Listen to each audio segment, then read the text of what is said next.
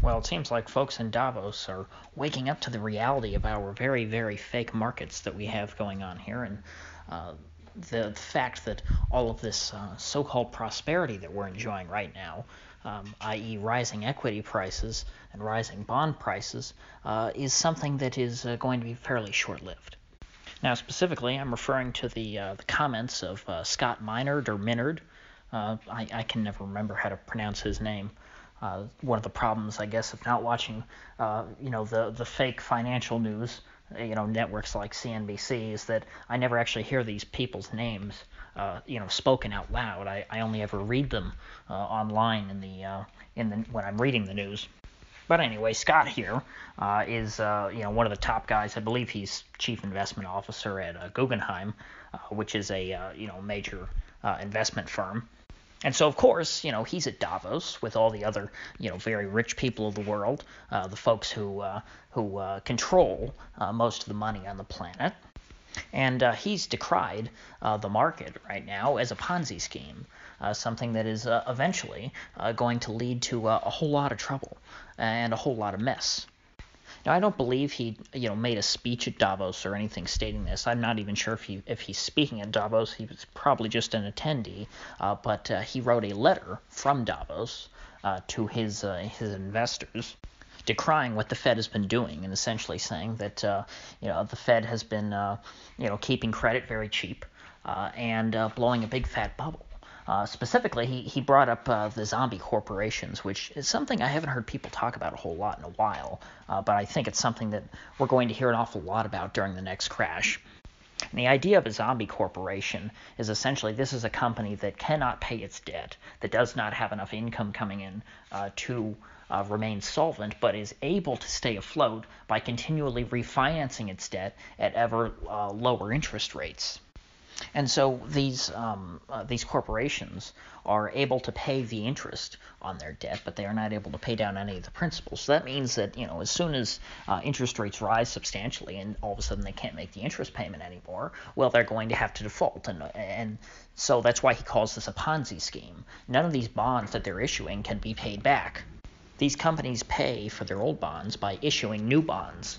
And so the only way you as a bondholder ever gets your money back is if, some other sap is dumb enough to give this company their money, which is quite literally the definition of a Ponzi scheme. Although I guess it's just not it's not considered bad or illegal when you're being honest about it and when it's all out in the open, and of course it's not illegal when Social Security does it, because Social Security works the same way. The way that current Social Security payments are paid are by people who are working now, paying the Social Security tax and funding the Social Security payments to the elderly people who are currently receiving benefits. And so much in the same way that, as the population in America gets older and we have demographic shifts to where there's too many old people and too few young people, the Social Security system will collapse. So too, when anything changes or when investors wake up to the reality of the Ponzi scheme in the bond market, will all of these corporations who have no real ability to pay back any of their debts start going bust. Now, some of you might be saying, what's the big deal? Hey, I don't own any BBB rated corporate bonds. I don't care if these guys start going bust. I don't own any of their debt. Well, the problem is that once this starts happening, there inevitably will be contagion. Just in the same way that the housing market collapse did not, stay confined to the housing market. It spread into other markets.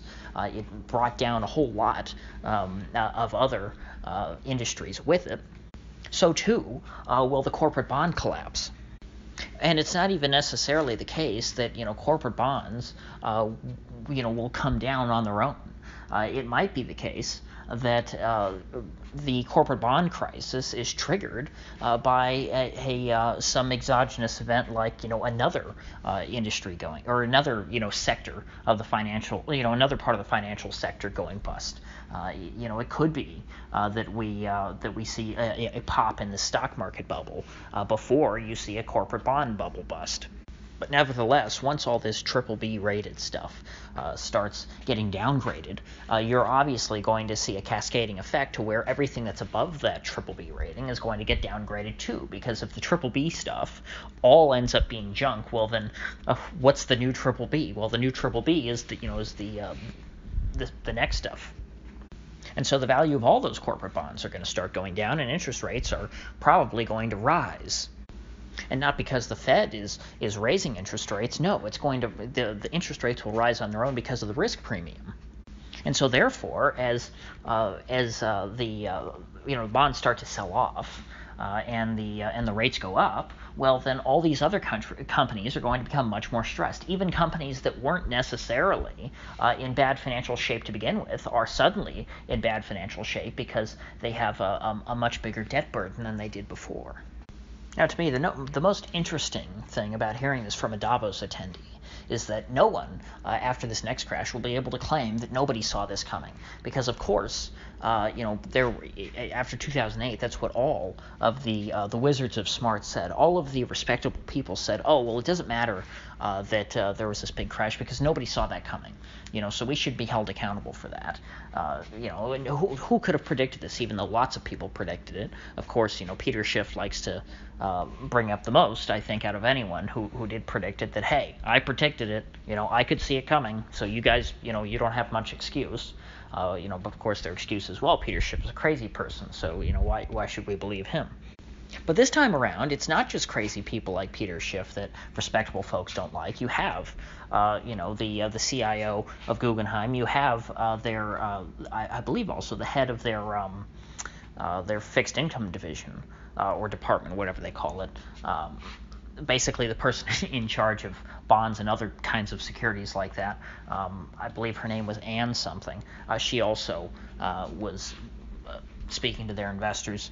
I believe it was some kind of an email blast. And she said something similar about how, the Fed has created all these zombie corporations. And I think she pointed out that about 15% of companies are kind of already, 15% of the economy is already in a recession. And that essentially, once that bubble is pricked, you're going to see lots of other, many more companies brought down with them. And that the longer this goes on, and the longer that these zombie companies are able to accumulate more and more debt, that the worse, this inevitable crash is going to be. And again, this is coming from mainstream people. These are mainstream Wall Street folks. Okay, the central bankers have no excuse this time for doing what they're doing. Everyone sees, even if, well, I shouldn't say everyone, but plenty of people see what's going on right now. And yet the Fed and all the other central banks they have not even a modicum of concern. You've got Powell up there, and he sounds just like old Ben subprime is contained Bernanke, who went on lying past the point to where he absolutely knew what was going on in 2007 and 2008, talking about how, the housing market is not going to, affect the broader economy. And before the housing bubble burst, he was saying, you should go out and buy a house. The best time to buy a house is today, and housing prices are still really good, and they're going to go so much higher. And I mean, it's disgusting how so many powerful people try and mislead ordinary Americans just to get them to spend more money that they don't have to fuel some short-term boost in GDP.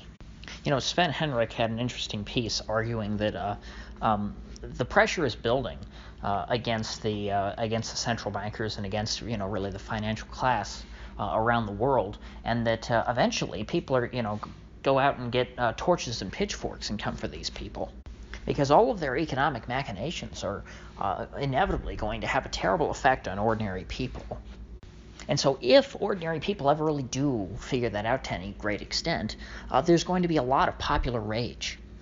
I think a lot of what helps the financial class avoid the backlash is that these things are just so opaque that it's really hard for an ordinary person who's not well read on these topics and who's not involved in financial markets to really understand what's going on.